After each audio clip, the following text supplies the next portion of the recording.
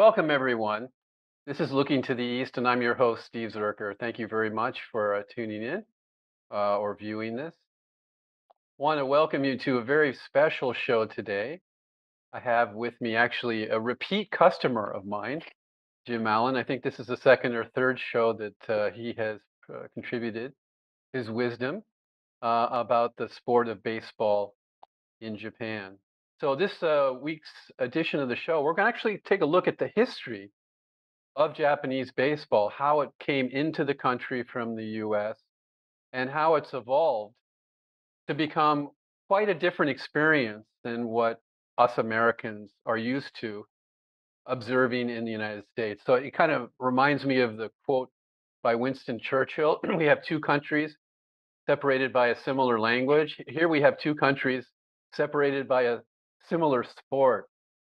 So Jim wrote an article a few weeks ago about the history of baseball, and it caught my eye. So that's why I invited him to participate with us today. So, Jim, thank you so much for waking up early here in Japan and going through the high points of the article that you wrote about the history of Japan, which is 150 years old. That shocked me too when I saw the title. I didn't realize that baseball had been in Japan that long.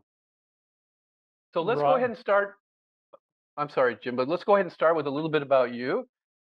How did you become a preeminent sports journalist, especially focusing on baseball, although I know you do other sports as well? How did you come to Japan, and how did you grow to love the sport of baseball in Japan? Great question. I came basically because I needed a job getting out of university, and I studied Japanese history and Japanese language in university, and so teaching English in Japan was sort of an easy entry. So I did that for 11, 13 years, and then in the process of that, I missed my baseball back home. I was a pretty fanatical San Francisco Giants fan. Me too. Yeah. And when I came, it was a pre-internet. Well, I mean, it wasn't pre-internet, but it was pre-World Wide Web. And to get uh, the scores of the Giants games, I needed to where I was living in a kind of a remote location where we didn't get the late papers. So to get the West Coast scores, I had to buy Japanese sports papers. And so I started when I opened them, of course, I got my line scores, to see how the Giants did. But what I also got were these huge box scores of Japanese professional baseball games and high school games even for the national tournament. And I was just enthralled by all the information and data and coverage that 6 to 10 baseball games a day could get in a national paper. It was Hmm. just amazing. So I started So you watching. saw how popular baseball was in Japan. Oh, sure. I started watching the games, and I didn't understand the commentary that well, Hmm. uh, but seeing the information, and it just led me to so many questions. Why did they do it like this? Why don't they do it like that? I mean, you know the drill. When you come to a new country, you're forced to question what's normal in your country. Why do we do it like that? And why do they do it like that? Well, that's why do they do it like that has been essentially my obsession for the last 37 years. Wow. Okay. Great. so this show timing is actually interesting because yesterday was the final match of the Mm, high school baseball championship in Japan. It's called Koshien because the location of where the tournament is played, the stadium is called Koshien. And this particular sporting event is incredibly popular. So there is an equivalent in the United States to high school. I follow college baseball a little bit. There's a college World Series, but that doesn't even come close to the attention that's paid to baseball at the high school level and championship. My entire family who follows it every day. Otherwise, my wife is not really interested in sports, but when it comes to high school baseball championships, she knows about the team, she knows about the players who are going to the pros, and so forth. So good timing. yeah, it was. I had to think that one of the semifinals. excuse me, one of the quarterfinals was probably the biggest game of the pro baseball seasons of the Japan baseball season this year, when this relatively unknown high school beat one of the Japan powerhouses. And in my Mhm. office, so many TVs are tuned to the tournament that, and we have a well inside our building, so you can hear voices from other floors, and you could hear it echoing. Uh, People's response to that victory. It was quite impressive. Yeah. So let's start with how this happened, Jim. How did baseball become so popular that the high school championship uh, tournament every summer is the most popular sporting event in the country? Yeah, that's a great question too, because you wouldn't think it, but baseball came to Japan essentially because when the Meiji Restoration came and the old feudal government was kicked out, Japan was in a real bind and was surrounded by hostile foreign powers and had to knew the leaders the new leaders knew they had to modernize very quickly. So they started importing, uh, sending a few people abroad, and that's kind of an accident in some ways. But some of those people who were sort of like kicked out of the country, like go earn a living, came back, and one of them became kind of the father of Japanese baseball because he picked it up in Philadelphia with the Philadelphia became a fan of the Philadelphia Athletics, and he started Japan's first baseball club when he came back as a railroad engineer. Hmm. And also, the foreign teachers came flooding into Japan from mostly Germany and England and the United States, Hmm. and the Americans taught baseball, and they taught lots of sports, but baseball kind of caught on. And it was just a confluence of so many things going on. The government's need to create compulsory education. There had been none. So Okay. creating compulsory education and convincing the leaders of the education movement to include sports, which had been an alien concept in Japan. That also amazed me. It was in your article that there wasn't really organized sports in the Now, country natively. I mean, we think of sumo and martial arts as being deeply rooted in Japanese history, but there were no s- team sports like there, volleyball or no, basketball or anything like that. It's no, remarkable. it was sumo, and sumo was a thing, and of course there was kendo, and although judo was developed at the same time as baseball was introduced, and Mhm, for many of the same reasons to train the kids. mhm, So the teachers taught them baseball, and it slowly built. But what really happened was this guy Hirooka, who came back from the states and created the first baseball team. He was he was from an influential family, and though his family kind of wanted him to go away, he was a black sheep. He came back, and his family had connections. And at that time, Japan was embracing everything modern, everything Western. People were wearing top hats and silk coats, and if you had money, and people copied that. And baseball was one of the things they copied. They're teaching it in the schools, and everybody had to play baseball. wow, okay. So when one of Japan's elite high schools, there was essentially at the beginning just a handful of them around the country. Had So the we're best. talking about the early 1900s, We're perhaps? talking about the early 1890s by this Oh, time. okay. Wow, okay, still in the 1800s, okay. So baseball was first taught in Japan as early as 1872, and that's why this year is the 150th anniversary. Gotcha. It might have been taught earlier by a missionary's son, but that's not quite there. There's still some question about that. So anyway, we fast forward 24 years, and there's this high school team in Tokyo, and they defeat everybody in Tokyo. And so they're sort of the Japan powerhouse, these 10 or 11 schoolboys.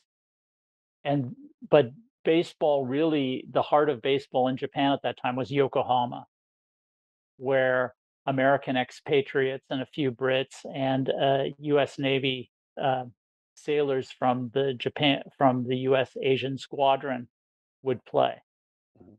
and they were the heart of baseball. And so the kids said, "We're going to play these foreigners in Yokohama." And Yokohama was like a foreign country too, because the treaties that Japan had signed with America and foreign countries that allowed uh, foreigners in Japan to be treated to not be uh, responsible to Japanese law for any laws they broke. They were immune. Mhm. So it took a long time because the Americans said, no, we're not going to. The Japanese are too small. They're too weak. The Japanese men are too effeminate. They take up flower arranging and calligraphy and things like that. So it took a long time. But when they got a game, the kids just beat the living daylights out of them. Wow. They've been practicing and practicing and practicing. I mean, not not not every day practicing, which was kind of a surprise to me because I grew up reading Robert Whiting stuff, and we're good Mhm. friends. But Yeah. it was extensive practice when they had the time. Uh-huh. They couldn't practice all the time because I was talking to a professor of sports history, and he said, "Well, they had exams, so before exams, nobody practiced." But it was rigorous, and they just shocked. Well, I don't think the people in Yokohama, they took it badly, but what happened was it became a wave in Japan. It became these schoolboys became national heroes in 1896. They beat the foreigners. They beat the foreigners. I think Yeah, that's a storyline. yeah, I think the final record of the series was 6 wins and 1 loss. They lost because Wow. they lost one game 2-1 because of 2 sailors, I wanna say from uh, one of the American cruisers anchored in Yokohama. They had 2 former pro baseball players. Okay. Couple ringers. Yeah, exactly.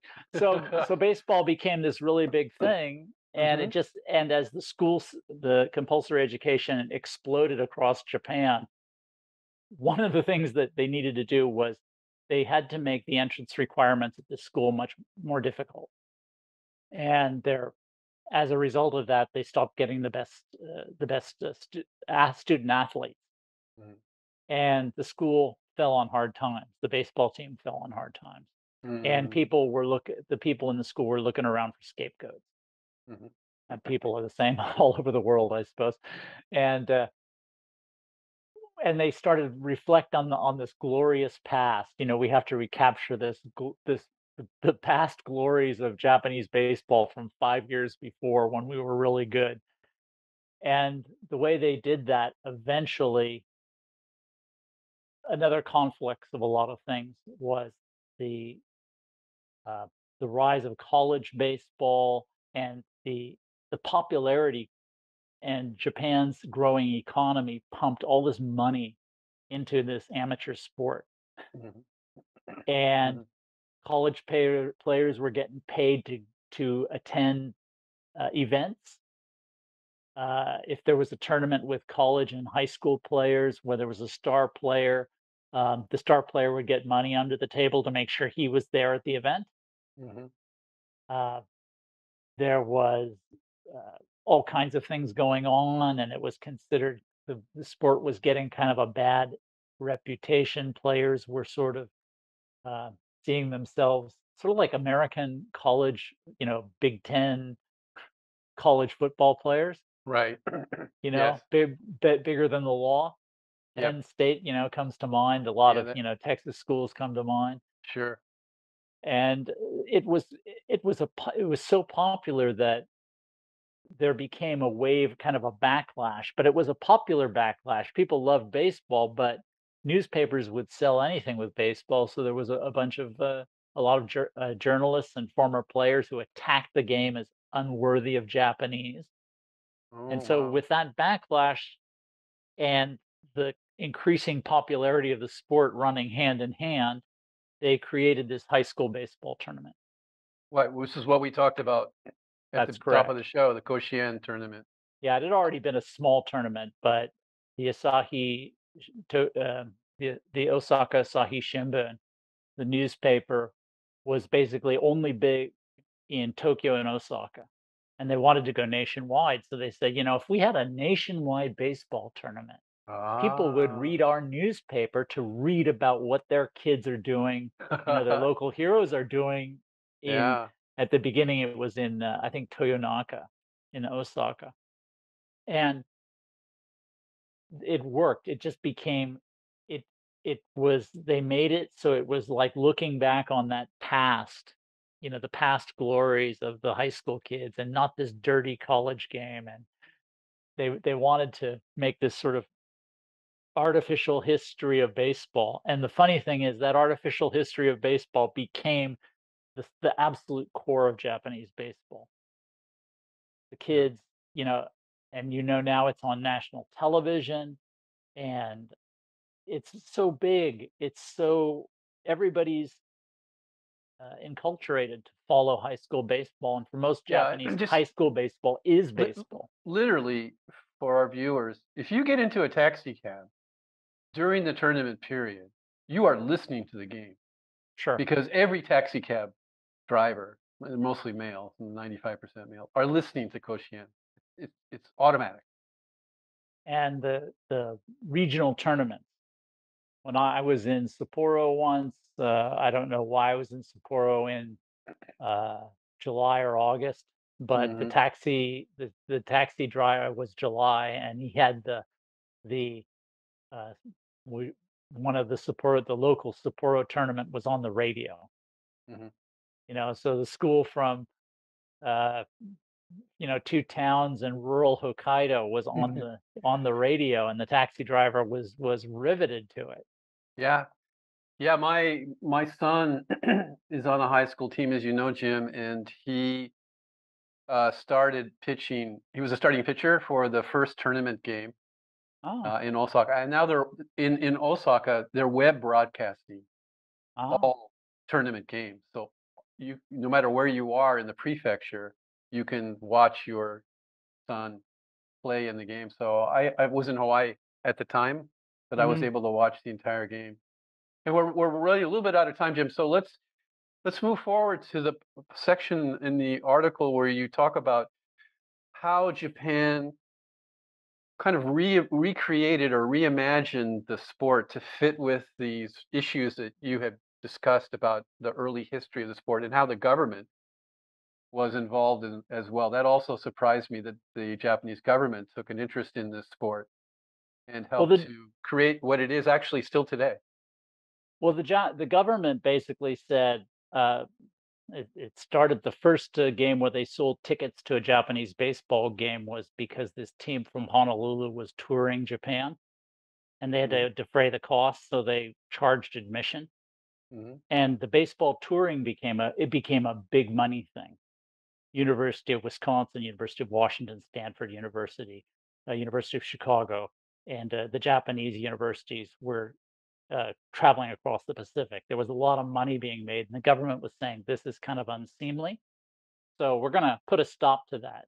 American pro baseball players had been visiting Japan, but they had to play against college students. There were only college students. They had to play against amateurs. So the government said, no more of this. You can't play against professionals.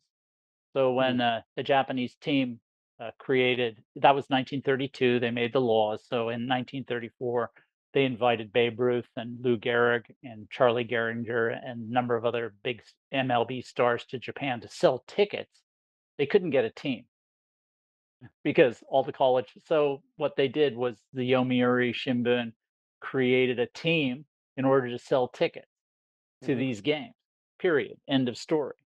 mm, But it became an idea that, wait, hold on a second, we can go now on tour. So they went to America, and then they came back and they said, we could create a pro league. So they created a pro league, but that divide between amateurs and professionals has remained to this day. It's really it's a great wall. It's a firewall mhm. the government built, and the government got really involved, and the government has always had a view of, I guess the point is not so much the government as baseball's always been what Japanese wanted it to be.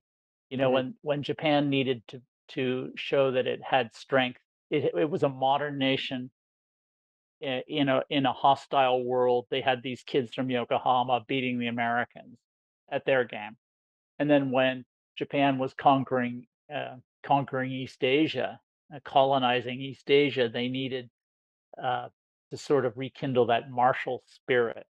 Mhm. So let's be like that. And then when Japan was again trying to reinvent itself in the 1930s, we have to have pure baseball. And now, now we find Japan reinventing itself again, or trying to reinvent itself, and it's a hard slog because Mhm. Koshian's created this great uh, movement. As you said about the shaved heads, this is an old thing, and Right. nobody really does that anymore. But it's a tradition that is still big in Koshian. So, Yeah, for our viewers, for these games, it's traditional for the players to shave their heads to demonstrate team spirit and a unified effort to do the very best you can on the field. And that affects all levels of the sport, even at the elementary school level. I mean, I have pictures of my second son when he was playing on a particularly uh, severe elementary school team. The coach was, he never said you had to do this, but of course he was saying you had to do this, right? Indirectly. In Japanese, it's so easy to not say what you really want to say, but everyone understands what you are saying. It's one of the wonderful things about the mm, Japanese language. So 100% kids. My son didn't want to do it, but he really had no choice. So that's an example of what Jim was talking about in terms of this samarification, if that's mm, there's such a word, or this kind of yeah, indoctrination of a foreign sport to adhere to Japanese national ideals. sure. That was so much a part of uh, 19th century Japan, was taking what's showing what we can do with overseas technology, when we get a chance.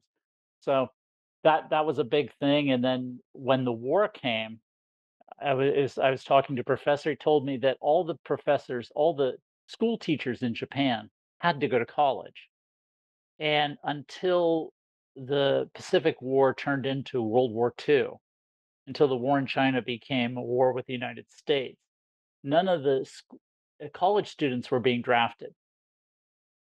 So eventually, what happened was they then got a military education. And when they came back after the war, baseball changed. It went from being this kind of imaginary samurai tradition, and uh, there was some like physical abuse was not really a thing. But after the war, it became uh, corporal punishment, Hmm. and beatings by seniors became pretty standard because that was Yeah.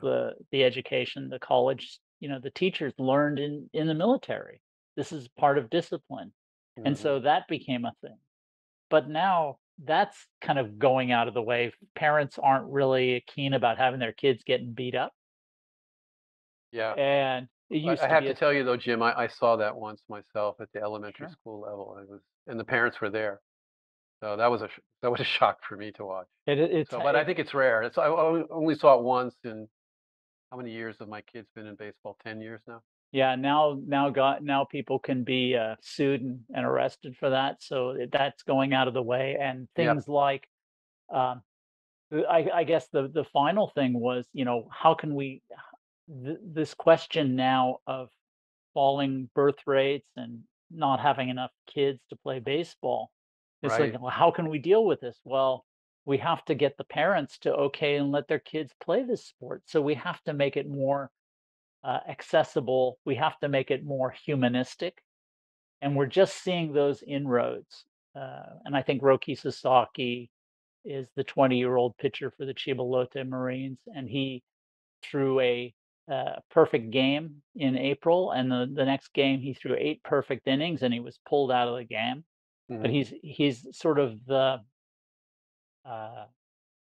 the face of this new baseball because when he was in high school, his coach took extra care of his arm and Hmm. all his classmates' arms, and he sat him out from the regional final, Hmm. and it caused quite a disturbance in the force. Mm. Uh, half Yeah. the people I think the historically. he would have been forced to or would have been required to pitch in every single game, even if they Sure, were back to back to back. sure. And it was the coach lost his job eventually. Oh, because of this issue, Jim? Yeah, 2 years Oh, later, he was asked to wow. step down. Wow. He was sort of shoved aside. He's now the assistant of the director of the baseball department at Ofunata High School in Iwate Prefecture, Yeah. but the whole thing, I guess the lesson from this is that was 2019. In 2022, when Sasaki is a pro, they pulled him out of his potentially second straight perfect game in the ninth inning, and people went, "Okay, we get it." And I think 10 years Mhm. ago, Japanese pro baseball couldn't do that, Right. and people would not have understood if they had. And now they do it, and people understand. Mhm. And to me, that was a huge thing. You know, they're still shaving their heads, Mhm. but the game is changing. And Yeah, at the high school level and also at the club level of junior high, starting this year for my younger son's uh, tournament games, they announced the number of pitches inning by inning, Mhm. and then sometimes the coaches are they're not aware of this rule. There was one game that I was watching where the opposing pitcher threw the limit. I don't know what the limit was, maybe like 90 pitches, I and think then the it's like announcer said, 500. I think it's like 500. Is it what level? This is per game." They have per game limits, at least Okay, so it's a at junior the high junior high school then. level. Okay, yes, yes. And the announcer just said, "The pitcher needs to be removed." And the manager had not been warming up anybody, so I think he was surprised that these pitch counts are actually being enforced, that he Yeah, couldn't keep his number 1 pitcher in for the duration of the game past the pitch count. So you're right, yeah. there are signs that, it's changing, and I totally agree with you too, Jim, that, the burden on the kids, also the burden on the parents to Mm, prepare the kids for practice 4 times a week, and you're kind of obligated to go to games. Again, you're not told you have to go, but you're obligated to go. And it's a tremendous pressure on the families and many parents who have come to look at the teams that my sons have been involved in decide not to participate because it's just too much of a burden. mm. All of these demands that are placed on the players and on the parents is just too much in today's modern world. Yeah, particularly on the mothers, you know, show Exactly. up at not only make the lunches, but serve tea after practice. To the coaches. Yeah. Yeah, this is my son's junior high team. The coaches eat first, then the fathers eat, and then the mothers eat. I couldn't believe it. The mothers have to wait until the fathers have finished eating. This is I don't know where what tradition that is bound to, but it still exists today at the club school level, at least for my son's Wow. team. Hey Jim, Wow. we've run out of time as I knew we would on this very, very interesting issue. You know, it's fascinating to me to look at how sport and culture and to some extent politics, government activity influences organized sporting events like baseball, and that you and I as Americans, when we watch the game of Japanese baseball, we can clearly see that it's different. It's very, very enjoyable. You know, there's no Mm. question. I love Japanese baseball, but it is different for the reasons that your article and what you have explained over the last half hour. So, any concluding comments, Jim, on that? Do you have? Are you going to be writing an article about the future of Japanese baseball next? I can interview you about. Undoubtedly, undoubtedly. Well, actually, I guess the next one will be about how Japanese baseball has influenced baseball around the world, which is more of a future thing. Oh, But interesting. I guess the other thing is that if you look at American baseball, you'll find that the same thing is going on in the United States. If you look at American baseball and you see the way MLB owners speak about the minor leagues, you'll see just the absolute reflection. You know, when they talk about minor league players, it's not that different from Jeff Bezos talking about unionization at Amazon distribution centers. Hmm. They are happy at their work. Yeah, yeah. All right, Jim. Well, thank you again so much for waking up early on Tuesday morning. No, my And pleasure. It's always a yeah, joy. this is so much fun. I enjoy talking to you so much. And um, So I want to thank all our viewers for tuning into the show or watching.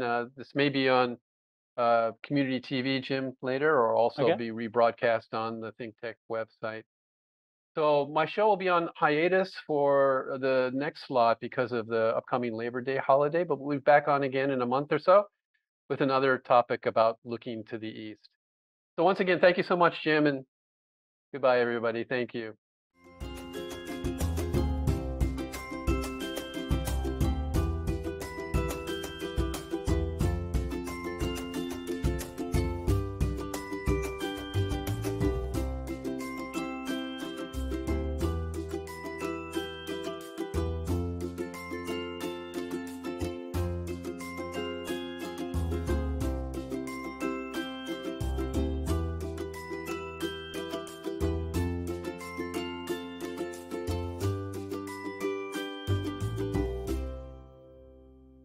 Thank you so much for watching ThinkTech Hawaii. If you like what we do, please like us and click the subscribe button on YouTube and the follow button on Vimeo. You can also follow us on Facebook, Instagram, Twitter, and LinkedIn, and donate to us at thinktechhawaii.com. Mahalo.